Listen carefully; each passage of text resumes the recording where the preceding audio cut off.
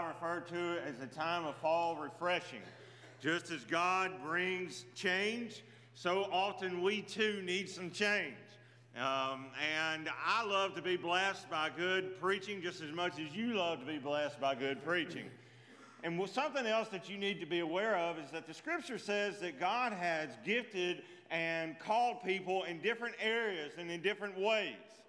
And one of the ways that God calls people sometimes is he calls them to be a pastor. And that's what I am. I'm a pastor. Micheal Mason has been called to be an evangelist. That's the position that God has given him. And when you look at it in Scripture, he lists out all these positions that God has called and equipped people to be, and he uses every one of them for the building up of the church. And if you take away one of the stones, one of those positions, the church may be missing some. And so something that I do every year since the Lord has called me to be the pastor of this church is I have asked Brother Micheal Mason to come and to speak a word to us. To help come and to lift this body up, to equip this body for the ministry that God has prepared for Shoal Creek. And what's even better about it is that he's a homegrown man. He's from here. Yeah. And what an awesome blessing it is that God has gifted this body, this community, this area with such a wonderful man. And so, Brother Micheal, would you come and allow me to pray over you before you deliver the word? Amen. Thank you. Let's pray. Yeah. Father, I come to you and I just want to thank you. I thank you for I thank you for the gift that you've given him. And I ask now, by the power of your Holy Spirit, that you will truly set captives free this morning. Amen. That you will do what you said you were going to do. You came to seek the lost and the sick. Father, move today in a powerful way. Use him as a tool for your glory and your kingdom. In Christ's name I pray. Amen. Well, amen. You're glad to be in church? Would you say amen to that? Amen. It is a joy to be here today. I love you, Pastor. Do you like him? Amen. I really do. I love him and I like him too because he's big enough to hurt me if I didn't like him. That's just the honest truth right there. And every time I preach here, I'm reminded that he's tall like Lurch or something because here I am again. Good to see everybody this morning. Thank you for coming out. Appreciate you being here. I do love this church. Many, many moons ago, I was not only looking for a church, I was in the midst of changing denominations. And I remember talking to my friend Junior Hill. He said, if you want to join a good Baptist church, you go join Shoal Creek Baptist. And I did that. Back in 1989, this church blessed me, licensed me, ordained me into the ministry. I went off to New Orleans not long after that. But this is where I began my Baptist journey, if you will. And I thank God for you. I thank God for the privilege to preach here today. And I do appreciate your pastor. It's good to have my wife Dawn with me and one of our grandchildren, Magnolia. We have 7 of those, and any offering that you could give us during Christmas would be greatly appreciated. Because we have the fearful thought that there may be more grandkids to come, and we could use all the help we could get. Amen. It is good to be here today. Go ahead and take your Bible, open it up to Acts chapter 8. I'm going to begin reading there at verse number 26. Acts chapter 8, beginning reading at verse number 26. I know that God never needs any help doing what he does. But God, it seems, always, in most cases, uses people. God is going to use Philip. God can use me. And I think about in my life all those that God used to turn me to Christ. Now, it was God that did the saving. It was God that did the cleansing. It was God that did all the changing, but God used people to point me in the right direction. Do you remember when God used somebody to point you in the right direction? Do you remember somebody that shared their faith with you? Somebody shared the gospel with you. Somebody pointed you in the direction of Jesus Christ. You remember that? If you do, say amen. Boy, I do.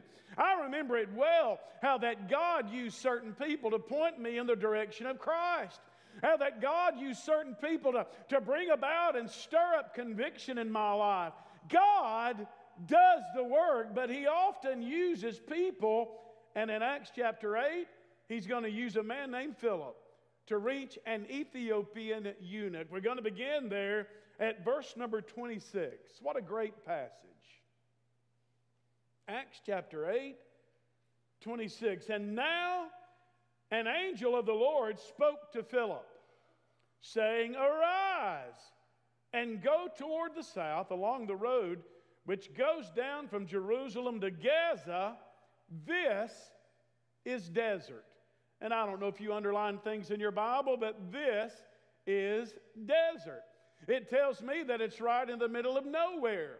Maybe you know what it's like to be smack in the middle of nowhere, and if you've ever been there, I can tell you that God can find you even if you're right in the middle of nowhere.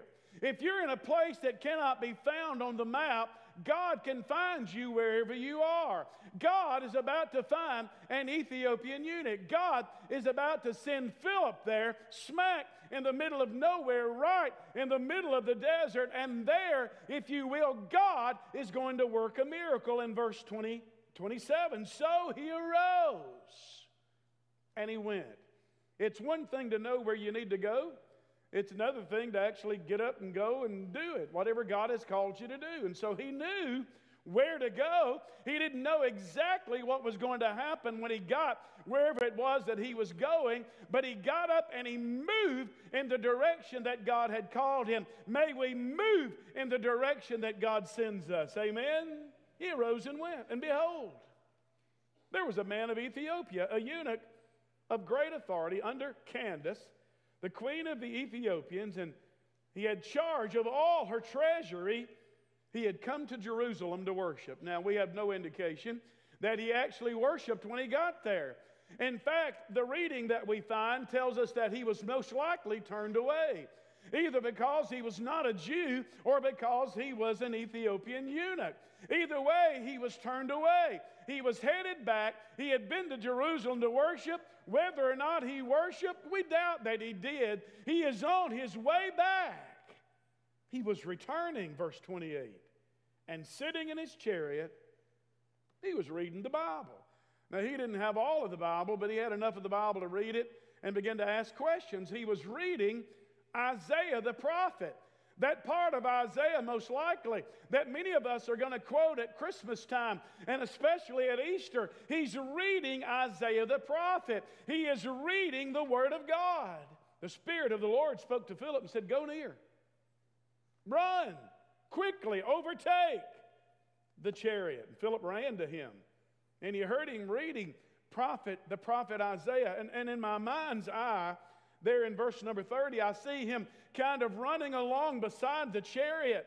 And in a loud voice, he cries out, Do you understand what you're reading? The eunuch responded, How can I?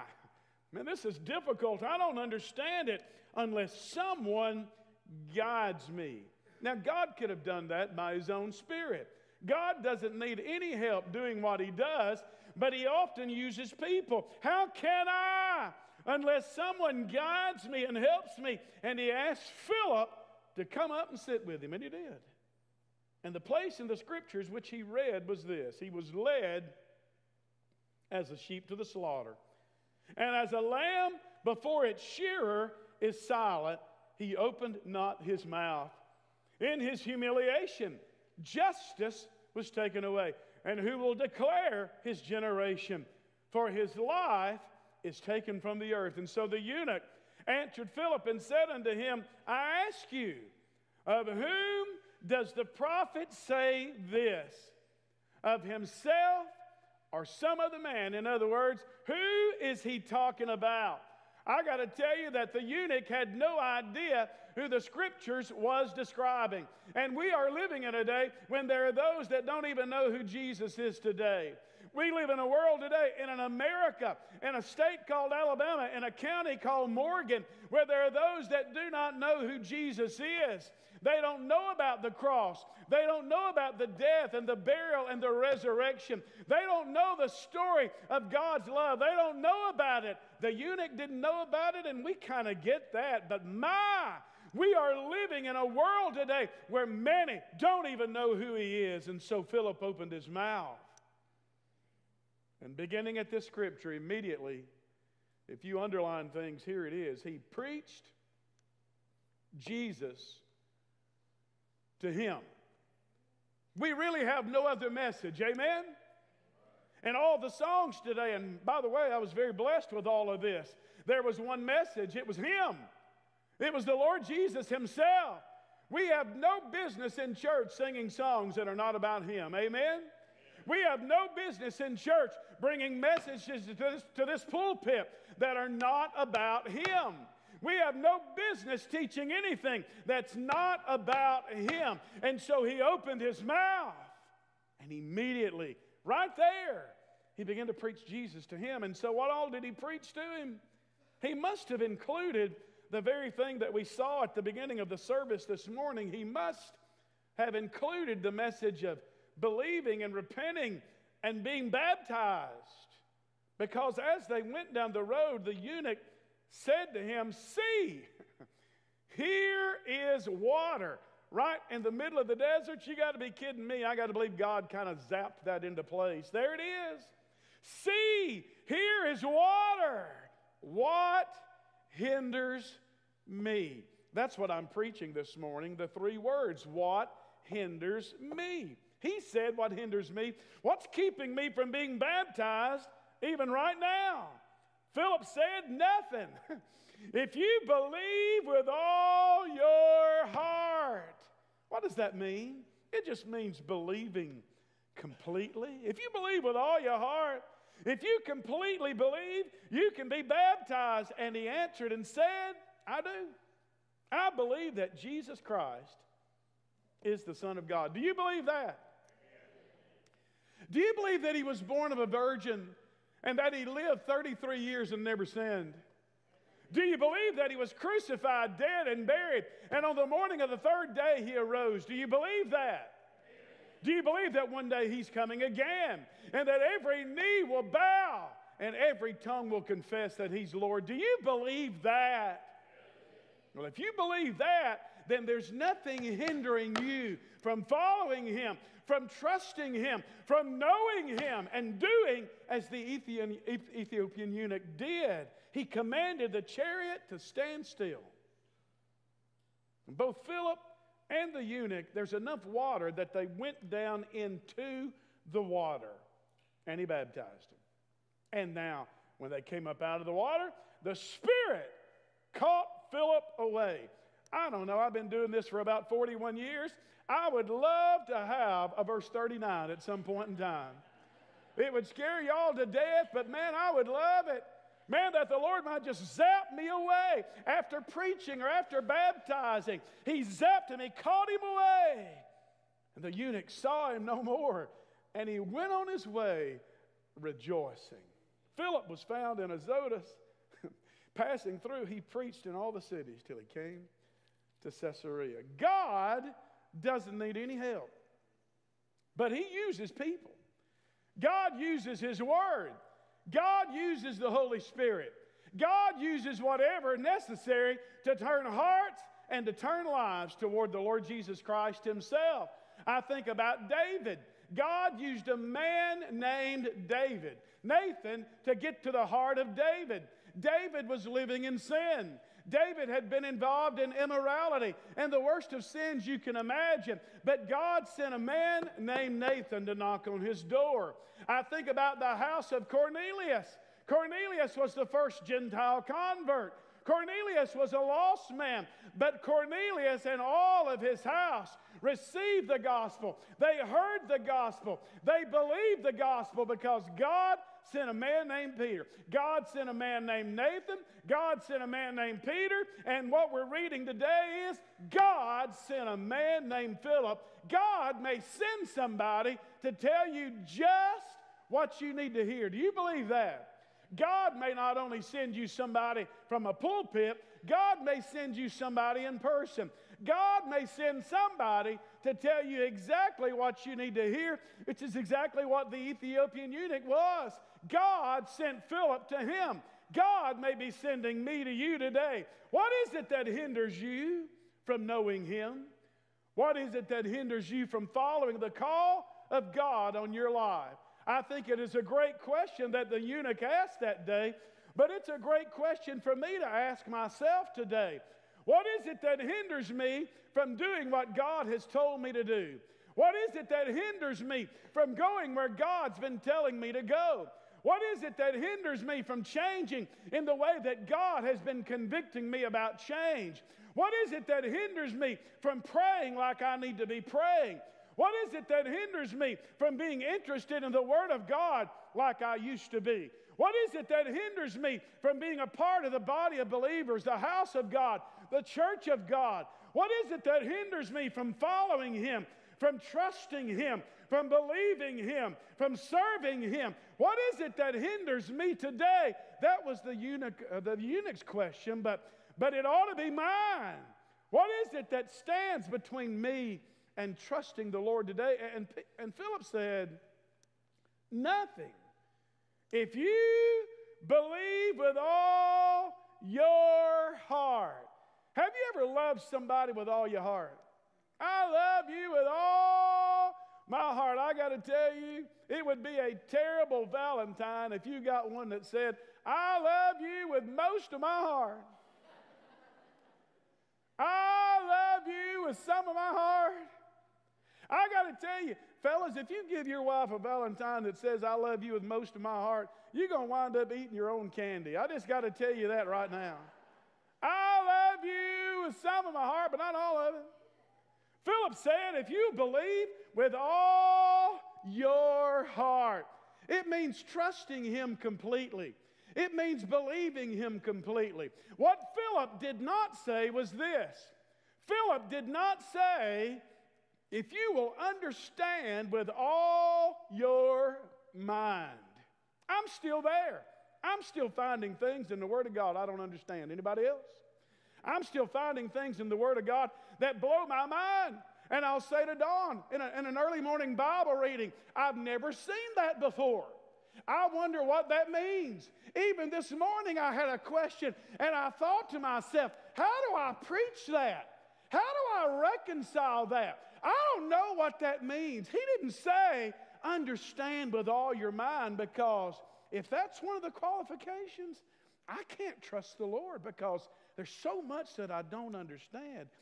But He did say believe with all your heart. Do you believe? It's not about understanding at all. Billy Graham was asked in his early 90s if he could go back and do one thing differently. What would he do different in all of those 70 plus years of ministry? What would he do different? And Billy said, I would study the Bible more. He didn't get it. Even in his early 90s, he knew that he had missed some things. If you believe with all your heart, it's not about understanding with all my mind, but it is believing enough that I'm willing to get up and go in the direction that God is calling me. It means that I'm willing to go and do the thing that He's called me to do. It means that I'm willing to change in the way that God has called me to change. It is because I have believed with all my heart. What is it that hinders you? Man, over the past 40 some odd years of preaching the gospel and trying to get people in church and trying to get people saved, I've prayed with so many people at altars like this and invitations in churches far and wide, and time and time and time again, the answer is, I know what I need to do, but I'm just not ready. What is it that they're not ready for? I believe often it is, I am not ready to give up my lifestyle. I am not ready to turn from my sin. I am not ready to do what God is telling me to do. I know what I need to do, but I'm just not ready. I tried to make up a list or write down a list some time back of many of or all of the excuses I've heard over the years of the reasons people were not in church or not right with God or not walking with God. And it was at least a page and a half, and so you'll thank me today, I've kind of whittled it down to a half a page of excuses and things that I've heard over the years that hinder people from being right with God. And this is what I discovered a long time ago. The two greatest reasons why people are not in church as they need to be are sunshine and rain. How y'all doing out there? It's too rainy. We don't need to get out. It's too bad. We'll just stay in there. And next Sunday, it's too pretty. Man, what a beautiful day. We need to get out and enjoy it. Sunshine and rain. The music is too loud. Y'all with me on that? And I said it with that look on my face because that's the way I've heard it. It's too loud. And then I've heard it's not loud enough. The pews and the chairs, they're too hard. I've heard, honestly, I ain't making it up, they're too soft. I'm just not getting fed. You ever heard that one? You can't feed people that are not hungry. You'll never force feed anybody. My mother used to tell me when she was cooking supper, back in the days when my mother cooked supper, she'd say to me, don't you fill up on junk. You're not going to be hungry for what I'm cooking if you're filled up on junk. And I got to tell you, I really believe today the reason that many of us are not hungry for the Word of God is because we filled up on junk. I've worked too hard this week. There's too many new people. You don't ever hear there's too many old people. There's too many new people. It's too crowded. I don't have anything to wear. I got to tell you, and I'm preaching since COVID in churches and revival meetings, this I don't have anything to wear just does not fly. If you've got clean pajamas and a pair of Crocs, you're good to go.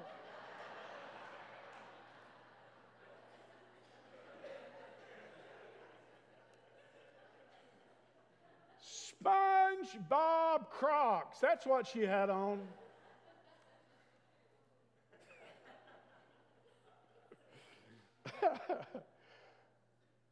There's too many preachers on TV anyway. I can watch some of them. All they talk about's money. They're having a guest preacher.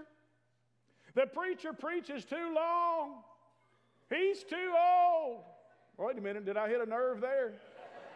The preacher preaches too long. Okay. No, these are not worthy. I mean, amen now. Settle down. Don't be looking around. He's too old. He's too young. He's too loud. Okay. He speaks too soft. He doesn't wear a tie. He wears a tie. He moves around too much. It's too cold. It's too hot. I don't like somebody that goes there. All right, then, we'll move them out so you can come. The service is designed for old people. They cater too much to the young folks. My alarm didn't go off. I needed to mow the yard. The preacher directed his sermons at me. The church did me wrong about 20 years ago. I overslept. I hadn't got to see my family much this week. I stayed up too late. My car wouldn't start. The fish are biting. The deer are moving. I felt like I was getting sick. I needed to pick up some things at Walmart. There's nobody there my age. It's boring. I'll go to church after I stop drinking. I encouraged him to go ahead and start while he was still drinking. Yeah, I guarantee you. Go ahead. Don't wait until you stop drinking because you may never stop without his help. Amen? I'm not going to go to church, man. I'm doing this. I'm doing that. Come on to church. Jesus came not for the righteous, but for the sinner. He didn't come for those who were well. He came for those who were needed a physician. I didn't get up in time. I belong to the 700 Club. The choir isn't all that good. My family never went to church when I was a kid. My baby won't stay in the nursery. They stand up too much. They don't sing hymns. They won't sing choruses. I don't have a Bible. I needed a day off. Somebody corrected my child, and I'm telling you, somebody sat in my seat.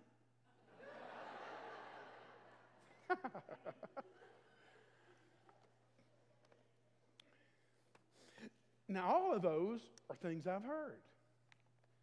And all of those are kind of funny, but they're kind of not.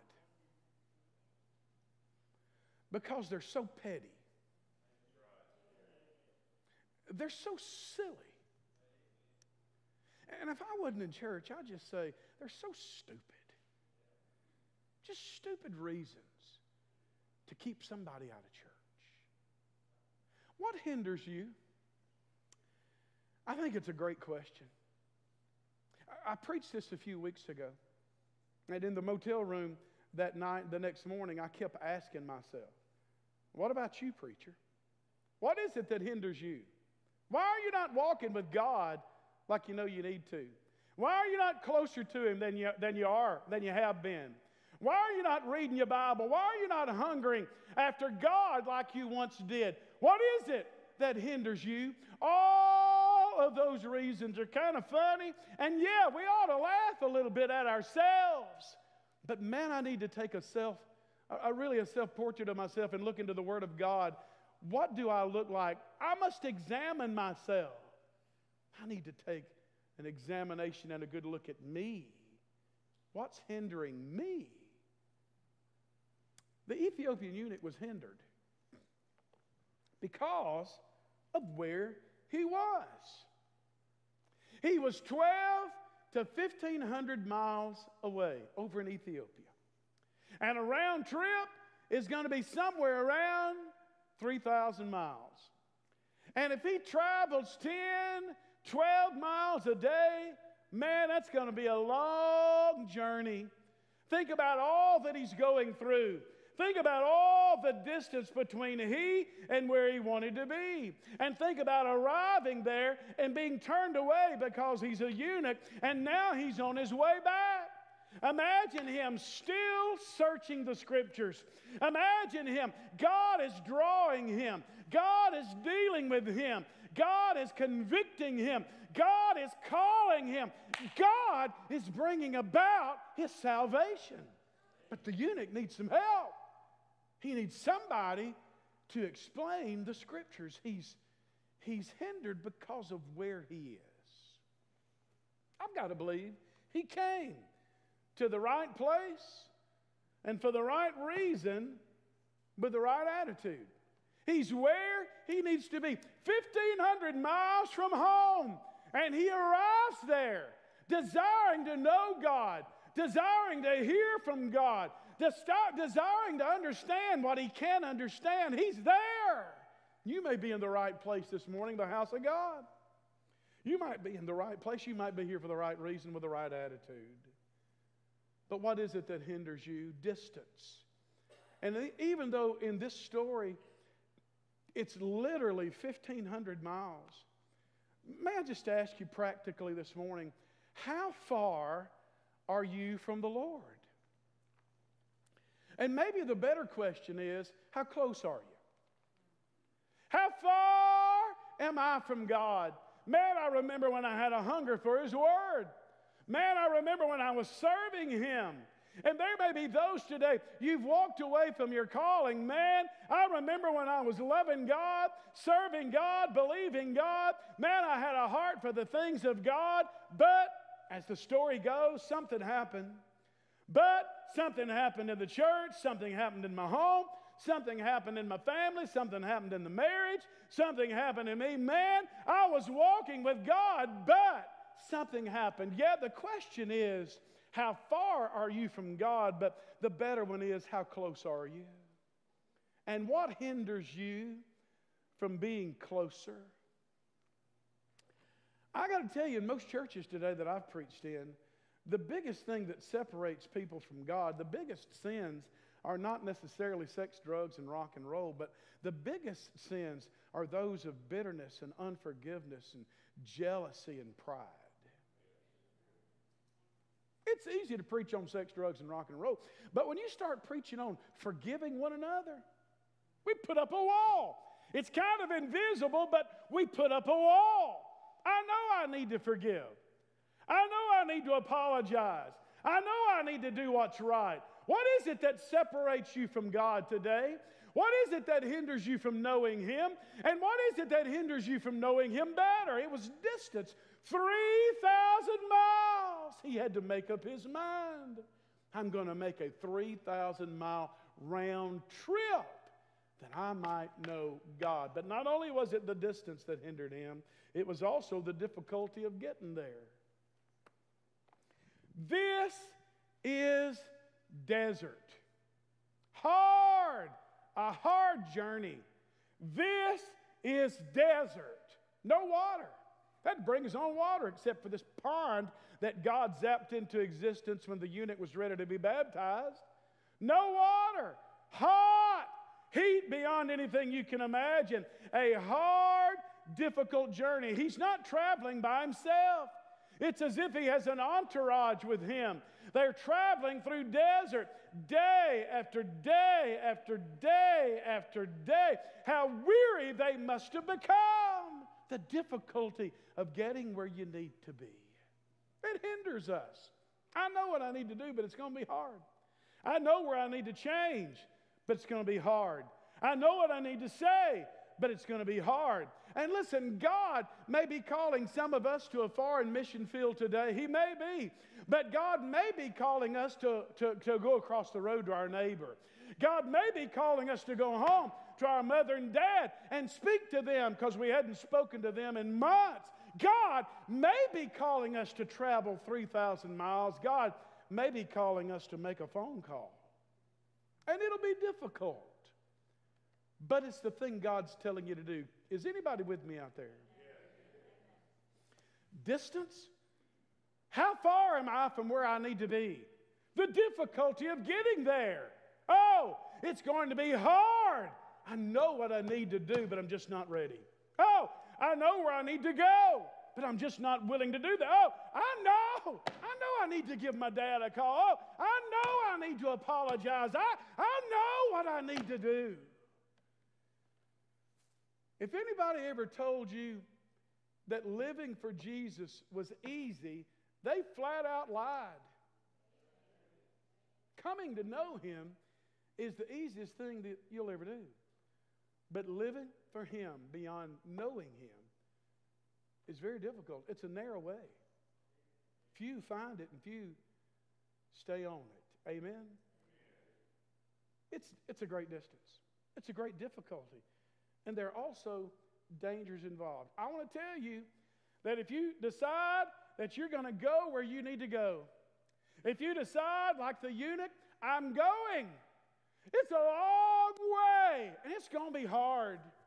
I want to remind you of what the great preacher Vance Havner said years ago. He said, whenever any man takes serious the things of God, he immediately becomes the target of the devil. Have you ever felt like you were the devil's target? This pastor knows if this church is pleasing God, it's like there's a bullseye on the rooftop. Say amen to that. This pastor also knows if he stands up and preaches what God tells him to preach, there's a target on his backside. If you've got a home that honors God, the devil going to fire up all the artillery and shoot at your house. Anybody relate to that? You got a marriage that's pleasing God, devil going to do his best to wreck it. There's going to be a bullseye on the roof of your home. There's going to be a bullseye on your backside, Ethiopian eunuch, to keep you from going where you need to be. Where is it that He's sending me? Where is it that He's calling me? What is it that He's telling me to do? And what is it that hinders me? Not only was he hindered because of where he was, but he was also hindered because of what he read. The Word of God is sharp, quick, it's alive, and powerful. And some of the most disturbing things I've ever read, I've read in the Word of God. Can anybody relate to that? He's traveling down the road, and he's reading the Isaiah the prophet, and he's troubled at what he reads. He doesn't understand exactly what he's reading. He's troubled at that. And may I just say today that the Word of God is a troubling book. It troubles us. God uses it to stir conviction and to point us in the direction we need to go and to call us to the thing we need to be doing. He read the Scriptures. He's seeking God. He's seeking truth. And I got to believe he was seeking answers. I wish we knew more about him. I wish we knew more about the process that he went through to make the decision to go. I wish we knew more about what happened when he got back. We know a little bit about that. But man, I just wish we knew more as to what drove him to actually leave where he was and make a 3,000-mile round-trip journey to get there. Philip was on a mission from God.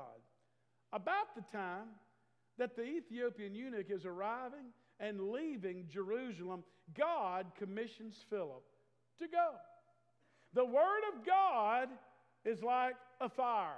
Jeremiah chapter 20 verse 9 says the Word of God is like a fire in my bones. Whenever I stop and I cease to preach it and proclaim it, it's like a fire shut up in my bones. And friend, I'm so glad today that Jeremiah painted that picture. I'm glad that the Word of God is like a fire. I'm glad that it'll burn you, but I'm also glad to know that the Word of God will not only burn me, but it'll warm me if I've grown cold. There is the burning of conviction. There is the warming of the comfort of God's Word. And I got to tell you, in my life, I've needed both. Anybody else? Man, I needed the Word of God to comfort me. I needed the Word of God to warm me up. I'd gotten cold. I'd grown distant. I'd got away from God. And I needed the Word of God to warm me up. But I've also needed the Word of God to burn me with conviction. I've needed a strong Word. God, show me in no uncertain terms. God, deal with me. God, direct me. God, lead me. And God did all that. Faith comes by hearing. And hearing comes by a miracle that happens when the Word of God is spoken, preached, taught, sung. The Word of God's like a fire, but the Word of God is also like a hammer. Jeremiah also said that. And I'm glad that a hammer can be used to build up. We use it to build up. But a hammer is also used to tear down. How many times in my life has the Word of God been that hammer? Man, strongholds had developed in my life, but the Word of God, like a hammer, began to tear them down. And the Word of God, like a hammer, began to rebuild my life. Anybody know about the destructive power of the Word of God to tear down strongholds? And the reconstructive power of the Word to rebuild your life, your home, your family, your marriage. Anybody know anything about that? And it is the Word of God that saves. Not only is the Word like a fire and like a hammer, but it's also like a sword. The Word of God is like a two-edged sword. It cuts in both directions. It does the good work. It does the hard work. It does that which is easy and loving. It does that which is kind and often hurtful. I'm so glad for the Word of God in my life. I'm so glad when I was a 19-year-old kid and I was on the back row of that youth conference. I'm so glad that God used the power of the Word to convict me of my sin. I'm so glad that God made it clear. I'm so glad that even though I didn't understand fully the consequences of it all, I understood fully what I needed to do. And I did. And I don't regret it one bit, giving my life to Him as a 19-year-old kid and living for Him and serving Him all these years. And I am so thankful that the Word of God still works like that. Amen? He was hindered, the Ethiopian eunuch was hindered because of where he was, 1,500 miles from home. He was hindered because of what he read, the Word of God, and he didn't understand it. But most of all, I think he was hindered because of when he believed. He believed right in the middle of nowhere. I believe that Jesus Christ is the Son of God. Well, how inconvenient. I mean, they're not even singing Just As I Am. Y'all with me on that? There's no choir. There's not even an invitation being given. He's just believing. God knows where you are. If you're in a mess, He knows where you are. He can find you in a mess. Man, I've made a wreck out of my life. God has sifted through wrecks before. Yours is not the first. Man, what a fool I've been. God knows how to find a fool. God knows where you are. And right out in the middle of nowhere, there's two things that He needed: a preacher and a pond. The preacher's on his way. He's in a hurry. God has sent him there, and he's on his way. But little does he know also, right down the road, God has prepared a pond. Do I really believe that God zapped a pond into existence? I don't know what to believe. I just know right in the middle of the desert there was water. He's a long way from home. I remember taking a bus ride from Israel to Egypt several years ago after a Holy Land trip. And I got to tell you, on that bus ride, I didn't see any water.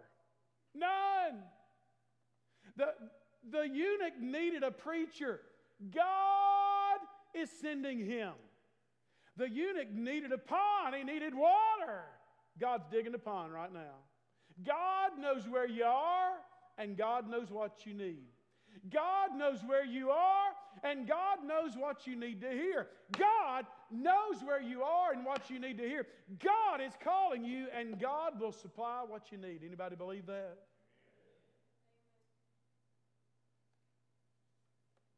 Philip. God helped me to be more like Philip.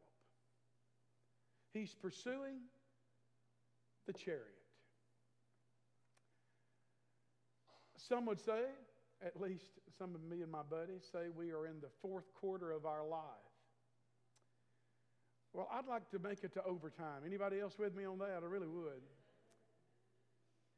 I don't want to stop chasing or pursuing the chariot at any point that I can see just now. I am thankful for the life of Billy Graham that was lived before me.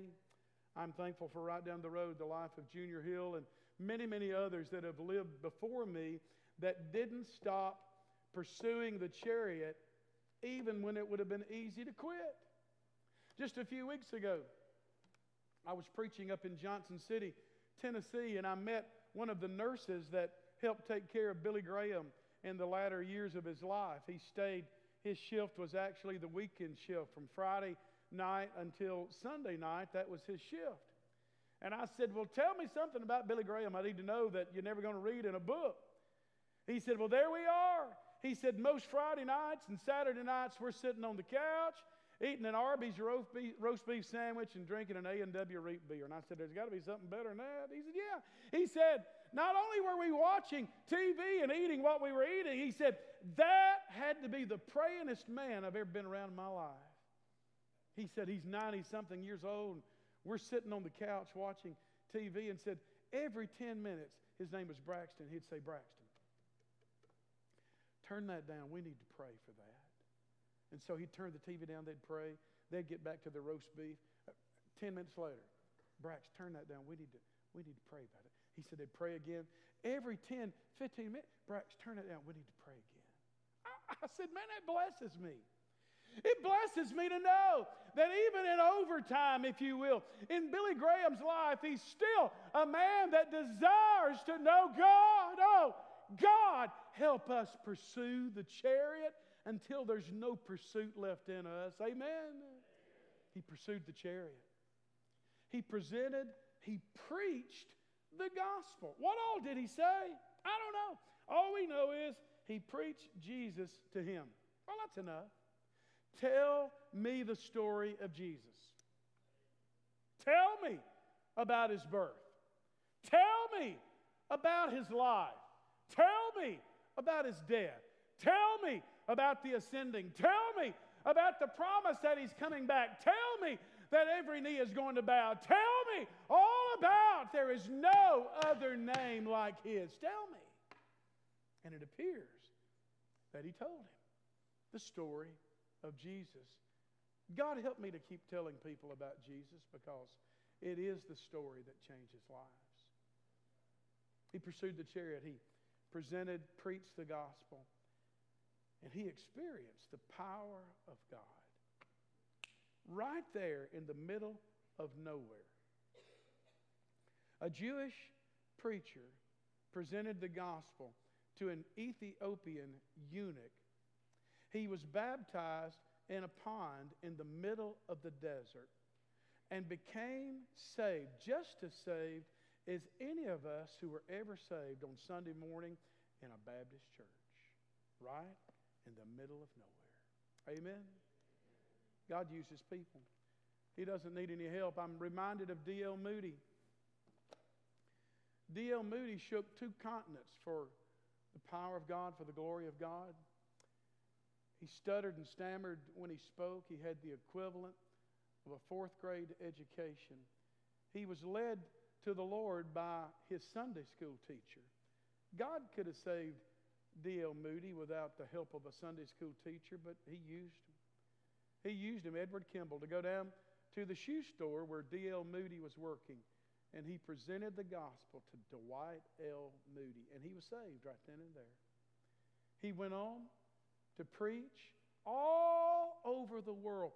Thousands upon thousands upon thousands were saved at the preaching of Moody, a mighty man of God who couldn't speak well, who had very little education, but he was a tool in the hand of God, led to the Lord by a Sunday school teacher that could have never imagined what he was doing. Oh my goodness.